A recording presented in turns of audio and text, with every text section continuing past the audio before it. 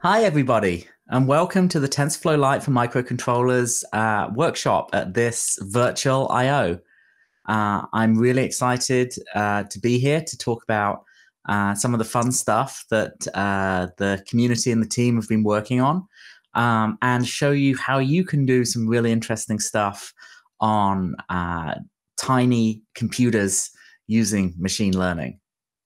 I'd just like to introduce myself quickly. I'm Pete Warden. I'm the tech lead for TensorFlow Lite for microcontrollers as part of the TensorFlow team. I've been working on TensorFlow since it started. And I've also been working on TinyML and running machine learning on embedded computers for the last few years. And together with my co-author Daniel, I wrote the TinyML book for O'Reilly, which talks about how to do a lot of the things that we're going to be covering today. I'm also been involved with the TinyML Foundation, which helps put on a lot of really cool meetups at the moment. But I bet you can find one in your area. They're all over the world now. We also have an annual conference that you can join that is a really good chance to meet lots of other people interested in all this kinds of work. And as you might be able to tell, I really love tiny computers. I just find something fascinating about having little devices like this Arduino that I'll be showing you, and many even smaller devices that are tiny, cheap, use very, very little battery power, so they can be powered off batteries. And I'm just really fascinated by all the things that you can do with them. So I'm really glad I'm getting a chance here to talk about some of them with you. And the goal of this workshop is to give you a flavor of what we're doing with TensorFlow Lite for microcontrollers and the ways that you can use it to really get started with this whole field of TinyML. You're going to, if you make it through this workshop, you're going to learn how to play on some invisible drums using the Arduino, learn how to control a web browser using your finger, and how to actually train your own tiny accelerometer-driven motion model and deploy it to an Arduino. As well as that, we're actually going to be doing a challenge for people to try and see some of the cool things that the community can create with this technology. And you'll get a chance to be featured on the Google channels, and really, we're hoping we get a chance to kind of show off some of the really neat things that people can do with this technology. And while I'm talking about participation, one of the things I really want to encourage you to do during this workshop is ask questions. I really think that a lot of the best learnings that you can actually get out of a live event like this is getting answers to those questions. You might feel embarrassed. You might feel like, oh, this is kind of an obvious question, but I bet that there are a whole bunch of other people out there who are wondering the same things. So please ask questions. We have moderators online. There's a button where you can actually ask questions. Put in your questions. The moderators will get them to me, and hopefully we can actually, cover some things I might not have covered because you're asking the right questions. So just to get started at a really high level, you've heard me say TinyML. What is it all about? So from my perspective, I helped sort of put together this very technical, definition, sort of a little bit academic, which you can find on the tinyml.org website. But the key things you should take away from this are what I've put in bold. It's about using machine learning. It's about dealing with sensor data, all of these microphones and accelerometers and tiny cameras that you get on these embedded systems. And it's about running at extremely low power, usually less than a milliwatt. And it's really that low power requirement that is the most distinctive thing about what we're doing here. Because phones and other devices, even normal Raspberry Pis, not the new Picos, but normal Raspberry Pis, they can easily take a watt of power or more to run. And we're talking about devices that can run in 1,000th of that power. And so they're able to run on batteries or solar power for a long time. So why is this important? Why am I so excited about this stuff? Having computers that are able to do interesting things that are really tiny and hardy means that these computers can end up in all sorts of places where you'd never put a phone or a laptop or a server or some kind of cloud machine. You can actually have these in environments that are extremely hot, wet, out in the middle of nowhere, where you would never normally be able to do similar stuff with more traditional computers. And having these devices able to run machine learning means that you don't need to have a multi-million-dollar cloud data center or pay a lot of money for GPUs in order to start using machine learning. Machine learning can be democratized if you can run it on these really cheap, easy to get hold of devices. And one of the key things that I mentioned before as well is that low battery consumption.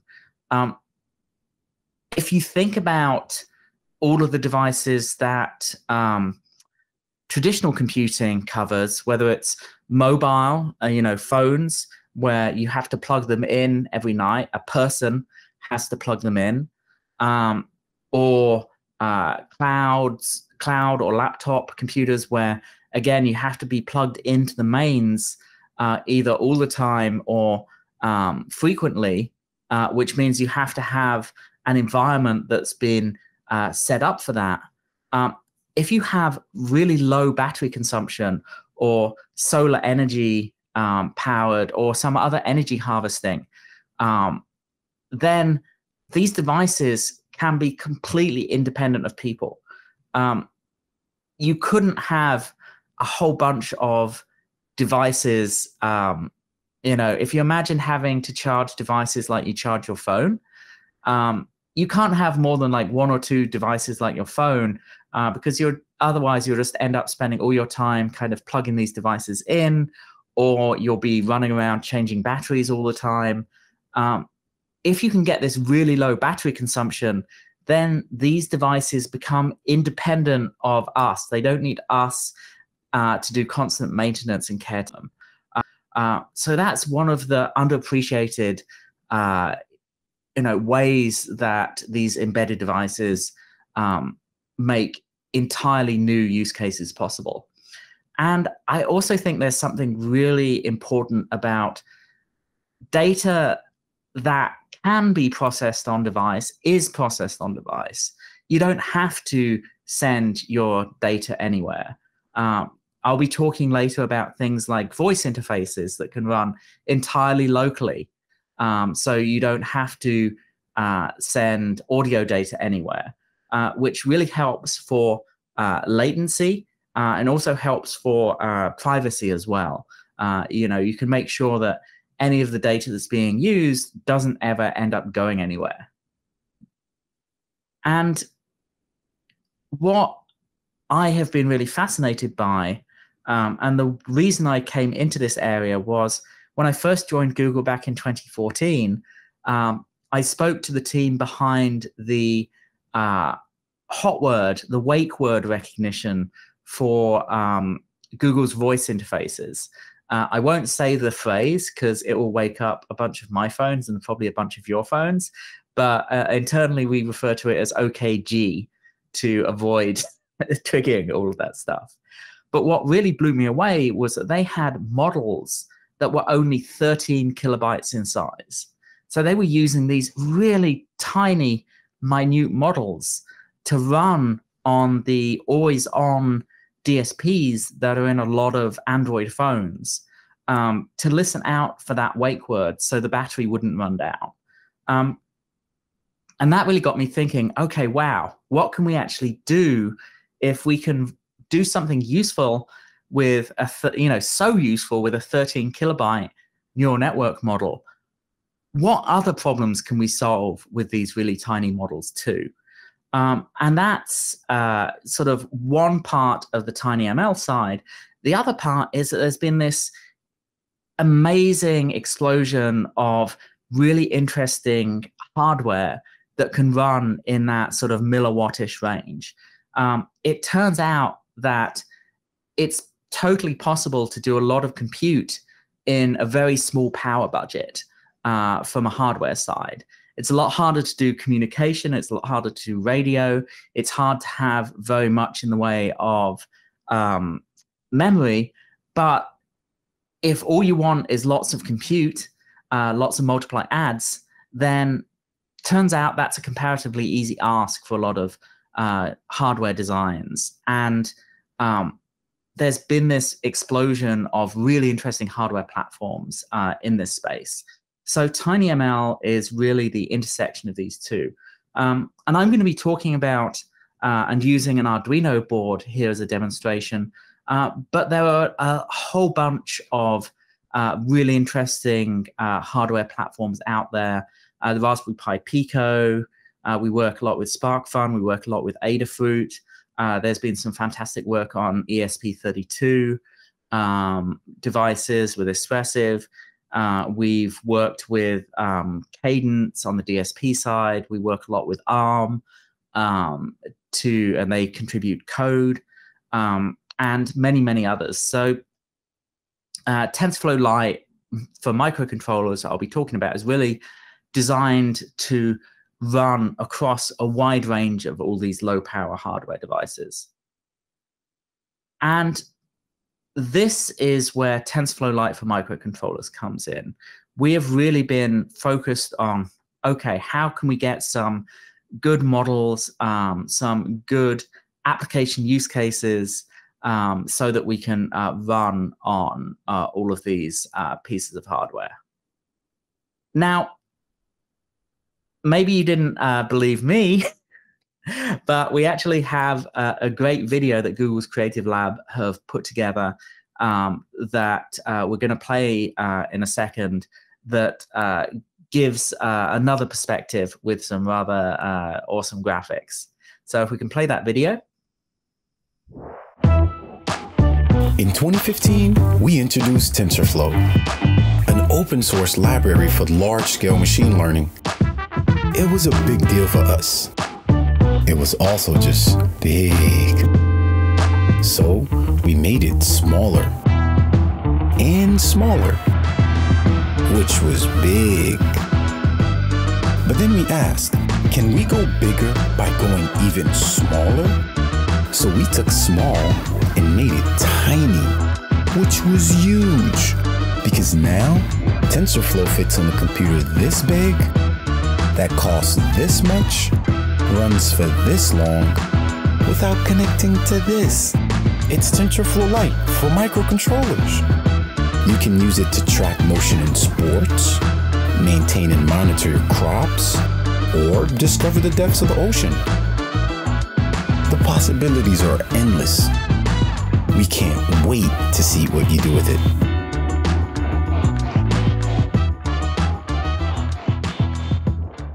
I absolutely love that video. It's by the Google Creative Lab, mostly based out in New York, who've also done a lot of the experiments I'm going to be showing you.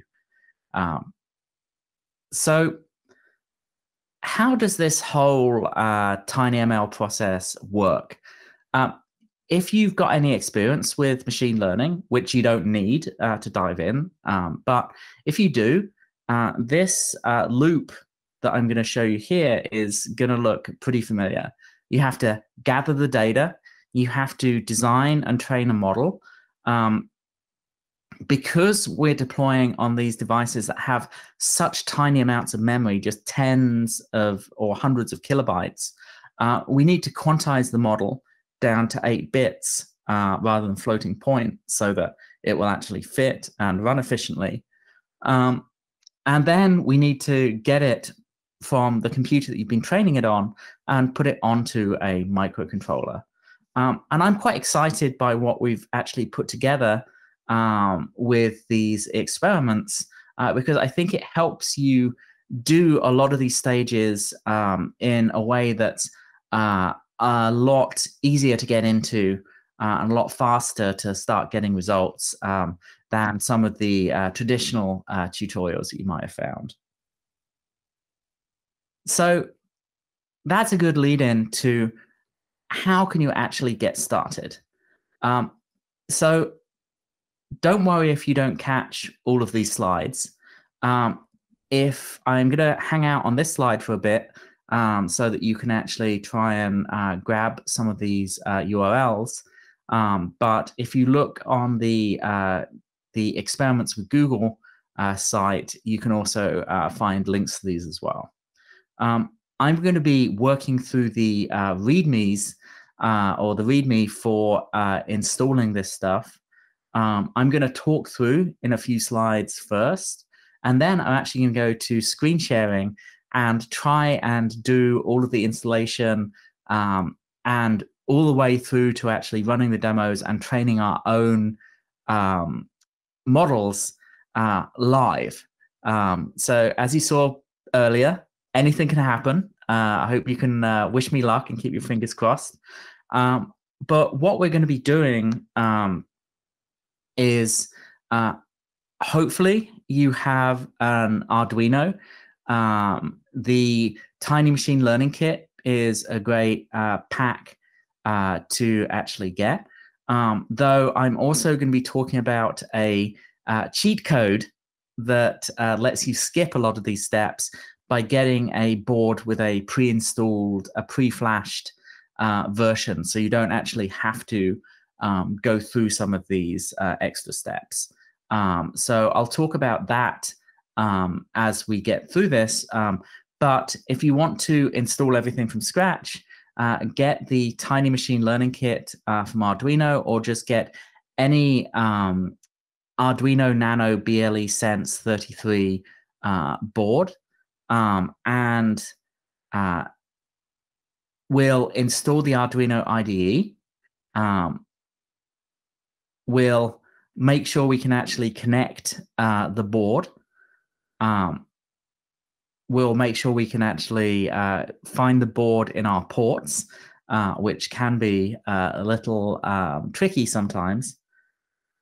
And we'll be installing the libraries that you need.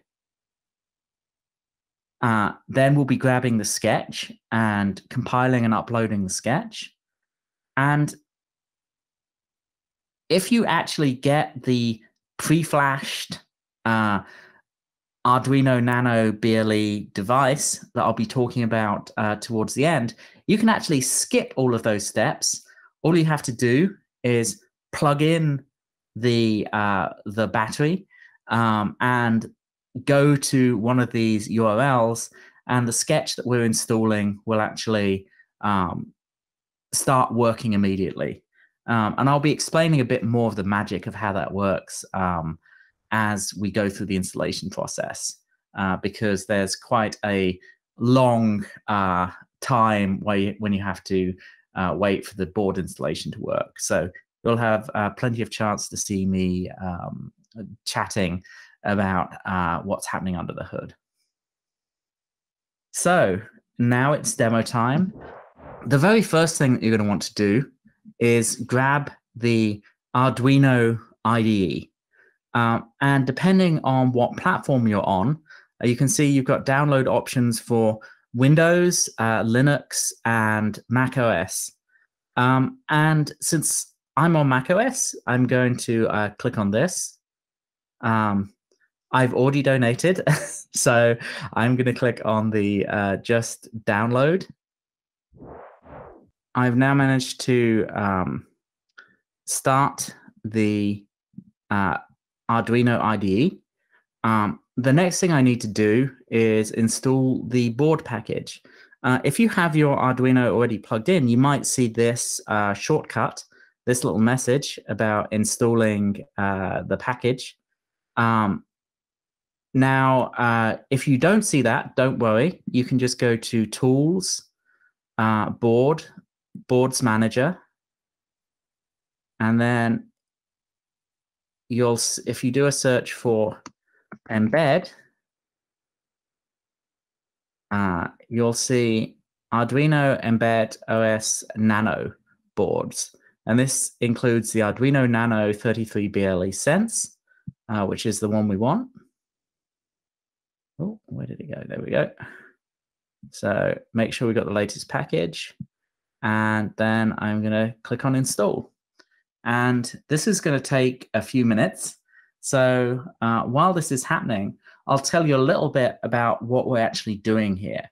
When I've been running workshops, I've found one of the biggest obstacles to getting people up and running is that USB UART drivers, which is what we're going to be using here through the Arduino IDE. They're great when they work, but especially on a lot of Windows machines, but even on some of the Mac machines and Linux machines and other setups I've had, getting the drivers to work correctly can be really, really tough.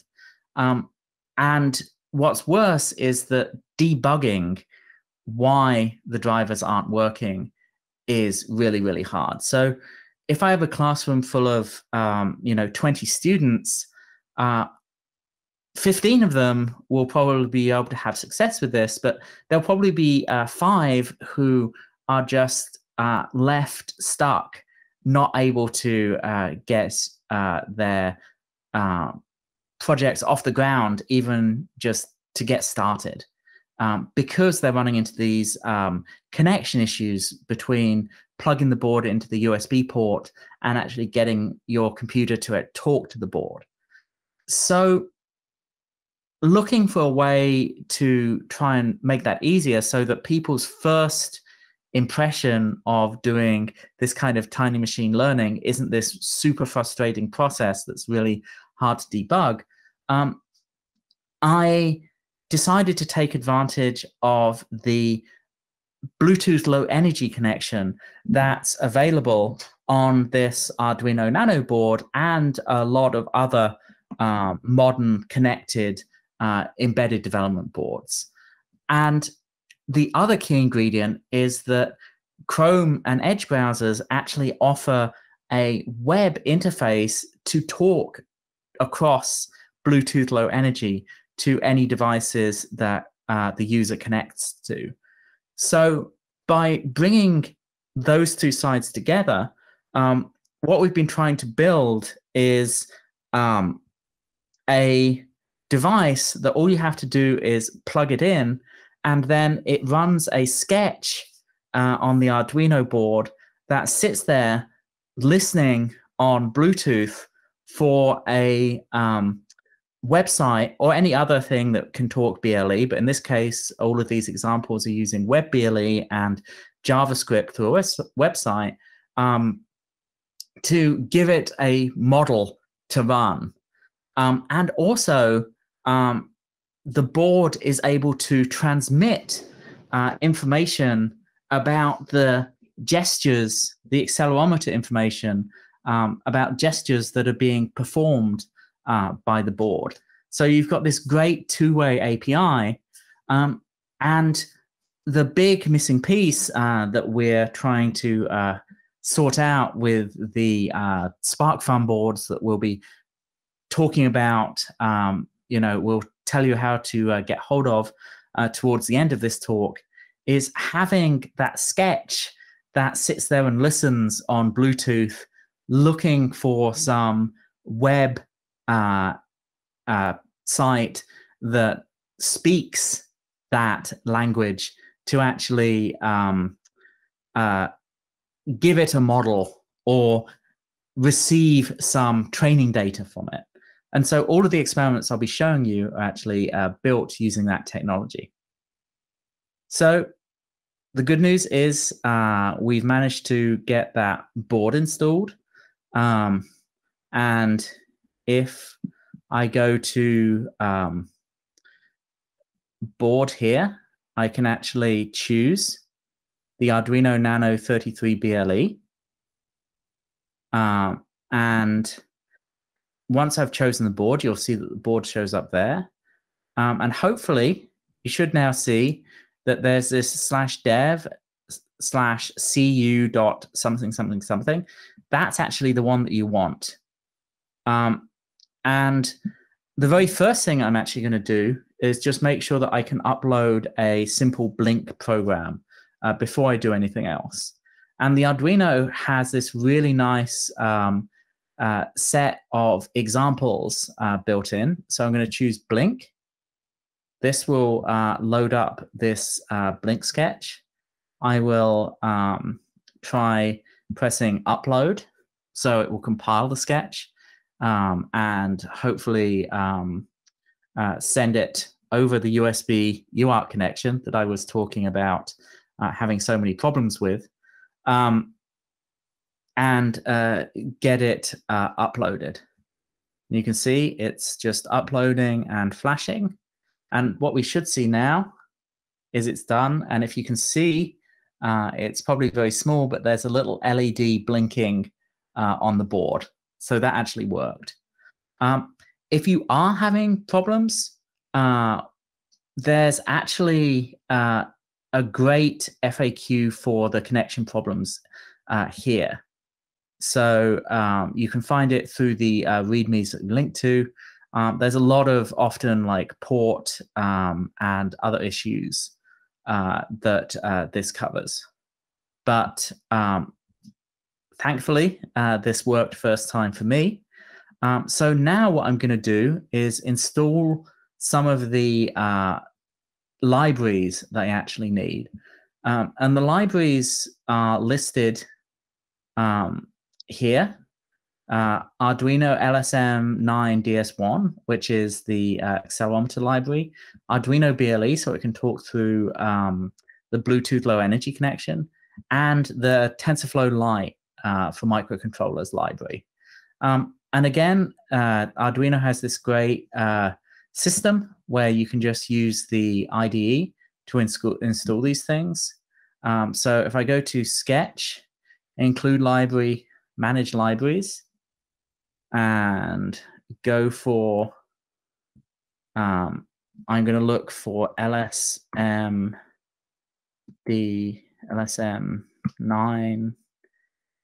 DS1 library. Make sure I've got an up-to-date version. Just install that. This is going to be a lot quicker than the board's installation, thankfully. So I'm going to grab the Arduino BLE library. Make sure that's, install this. And I'm going to grab the TensorFlow Lite library and install this as well.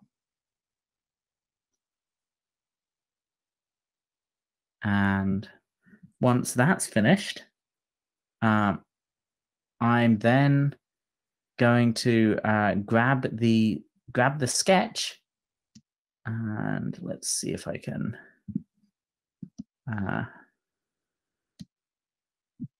just find the right link to the sketch. So, and you can also see this getting started guide here, which we link to.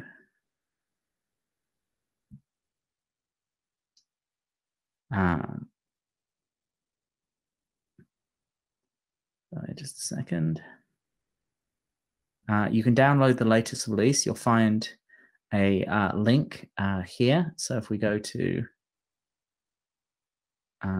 this TF for Micro Motion Kit Arduino sketch.zip, then I'm going to open that up, and you'll see that there's a .ino, which is the sketch suffix.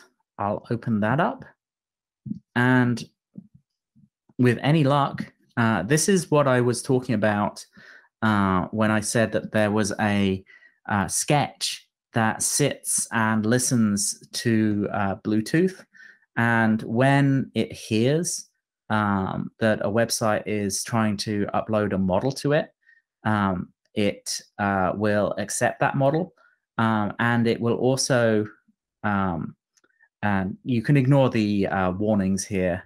They look scary, but they're just harmless. And what this does is it sits there and it actually listens out for websites trying to connect. And it also, if a website wants, it can actually get information about what's happening with the device. It will receive kind of gestures that you're actually doing. And we'll use this a little bit later on to help do some training. So this compilation will take, again, a couple of minutes. You can, take a look at the code. All of this work that I'm going to be showing you is open source. So you can find everything that you need on GitHub.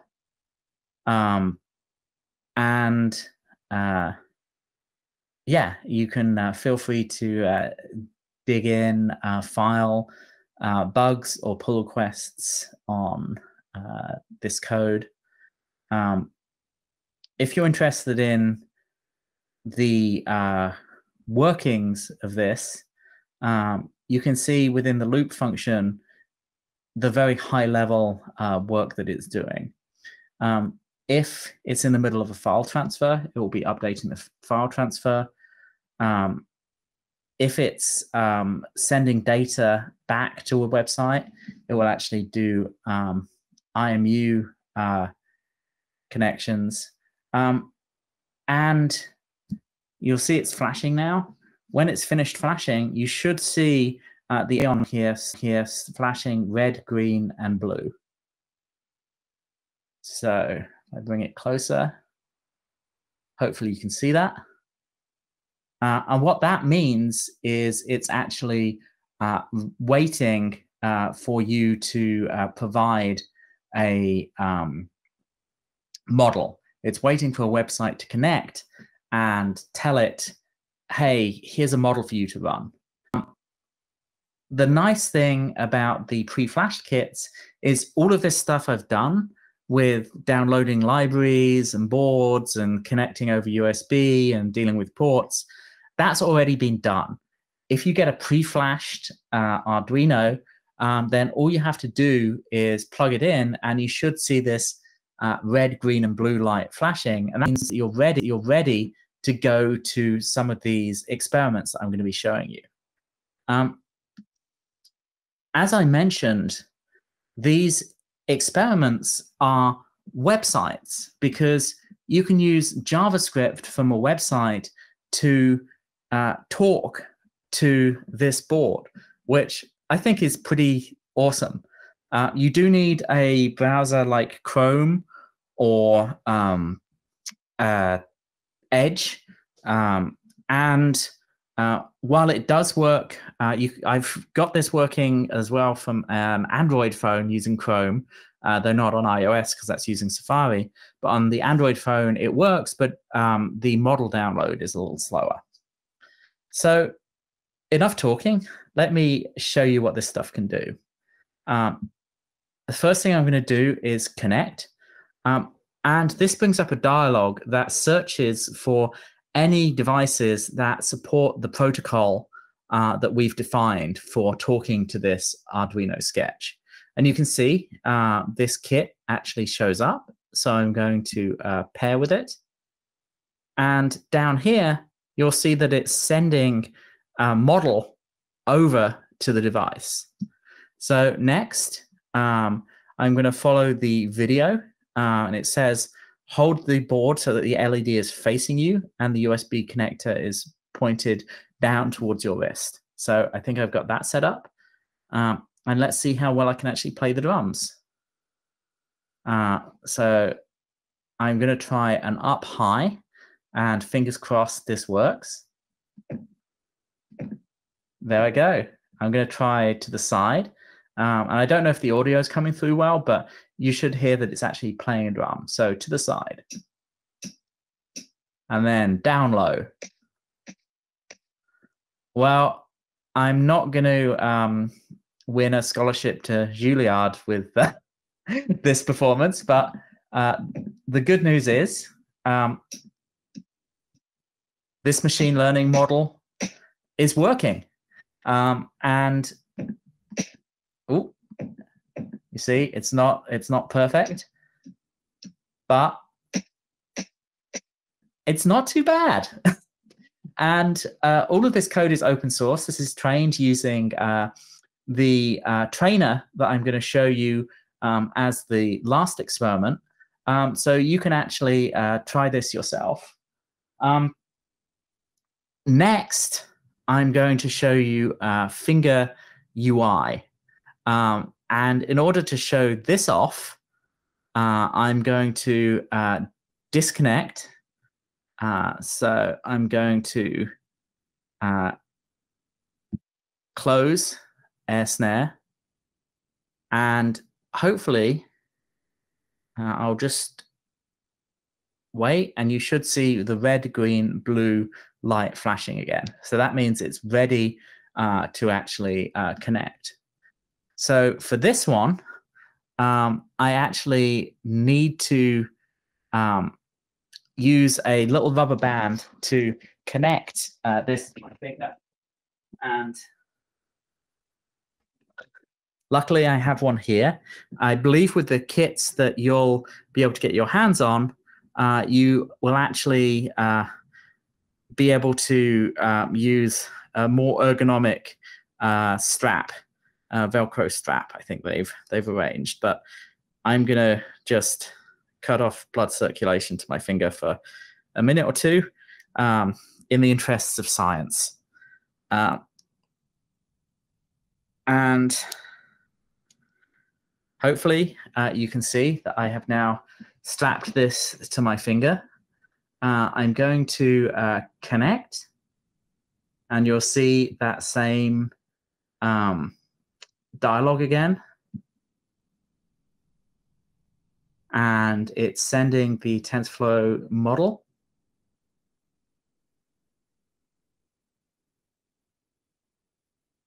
And then I'm going to have to remember, I'm just keeping an eye on the different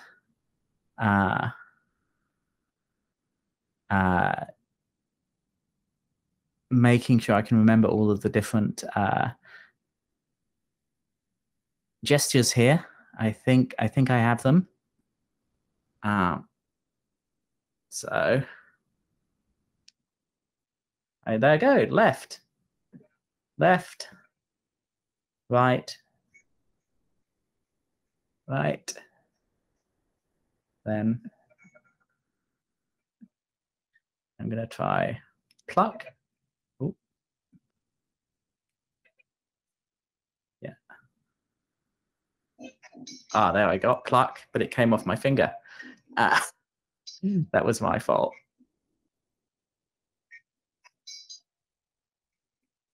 and 12. Yay. So this is really fun.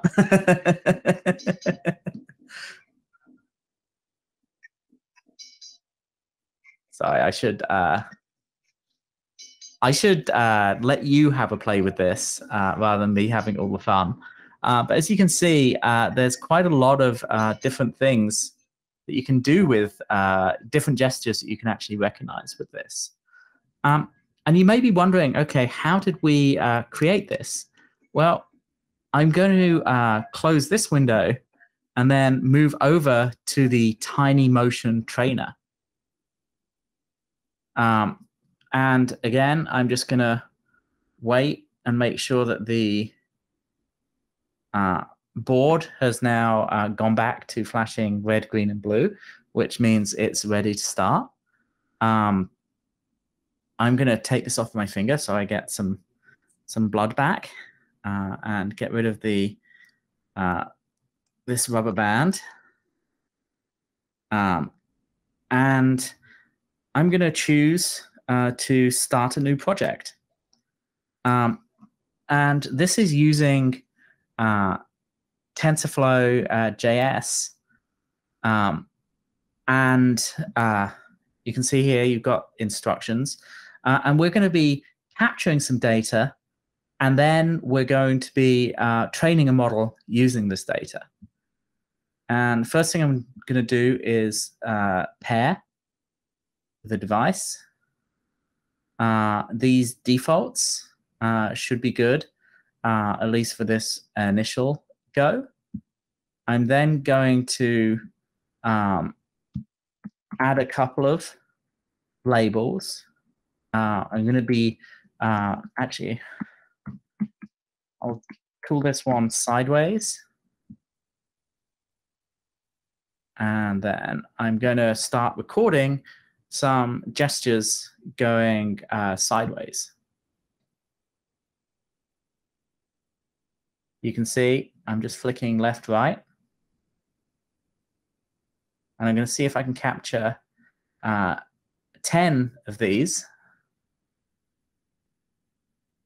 And if you get any wrong, you can go in and delete them. I'm going to stop recording. You can use the X button if you had any that you didn't want to use. And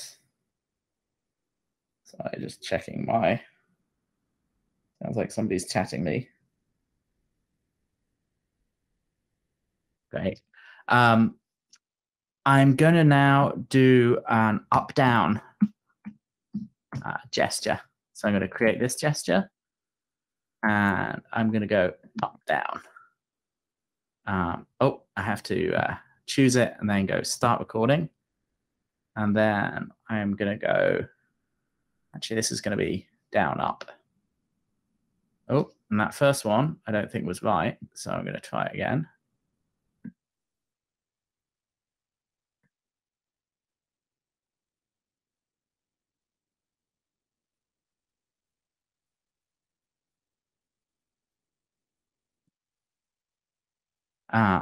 So I'm going to stop recording there. And now I'm hoping that I've got enough data to actually train a model. So you'll see these graphs. You don't have to worry about them too much. If you just wait for the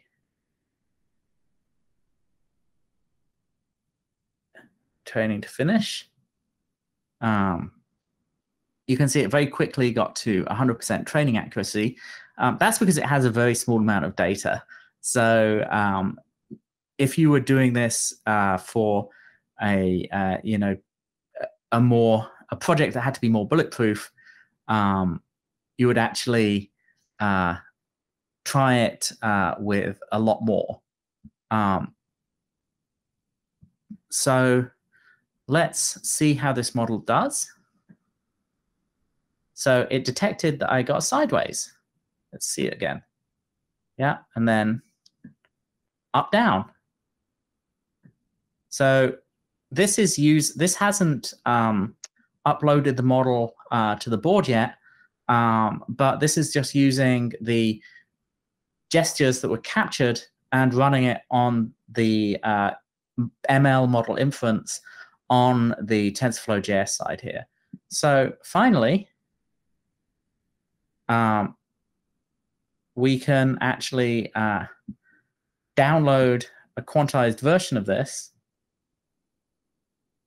And once it's finished processing, we'll actually see something that you're able to use as an Arduino sketch. So if I open up this, you'll see that there's actually an example with a model.h file. Oh, no, I do not want you Xcode. I would prefer Visual Studio Code, or you can use Arduino to open it too. But this model.h is a binary version C data array that contains the quantized model. And you can actually use that in, there's an included .ino, which lets you flash and run this. So I think that's all I wanted to do for the screen sharing. That was the demo. What does this all mean? The reason I'm working on this is because I'm really, really excited about all of the different things we can actually build with this, all of the different problem domains that this kind of work can actually be applied to. Everything from agriculture, you can imagine having loads of tiny devices that are in fields that are keeping an eye out for crop pests or crop diseases using cameras, and maybe even look at things like how well watered the crops are and really help us grow food in a much more efficient way with fewer chemicals.